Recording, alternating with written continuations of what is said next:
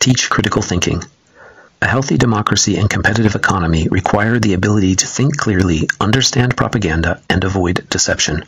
We will teach critical thinking skills in all primary and secondary schools as a subject equal in importance to math or English. This will include being able to identify deceptive arguments based on logical fallacies and cognitive biases. This will function as an antivirus for the mind to defend against thought viruses spreading in social media and fake news.